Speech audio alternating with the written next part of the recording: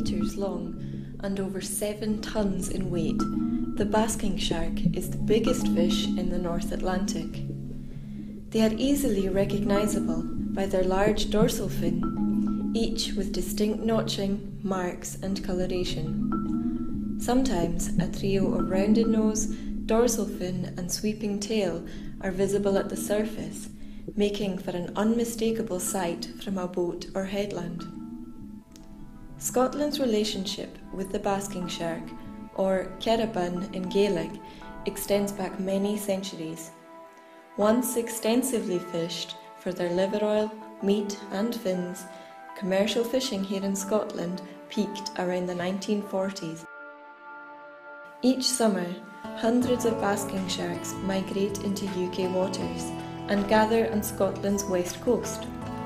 During this time, sharks exhibit behaviours such as swimming nose to tail, side by side and breaching, all believed to be forms of courtship display.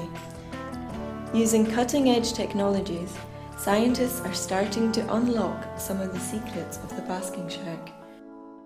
Genetic sampling is helping us to identify individuals within groups, and satellite tracking enables us to follow the movements of sharks with greater accuracy than ever before. So far, research has revealed annual migration routes through the Celtic and Irish seas towards the coasts of Spain, Portugal and Morocco.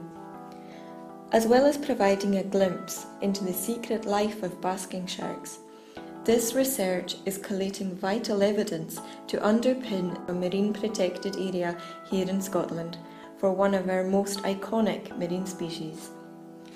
The next time you're out at the coast or on the water, keep a lookout and you might just be rewarded with a sighting of one of Scotland's gentlest giants.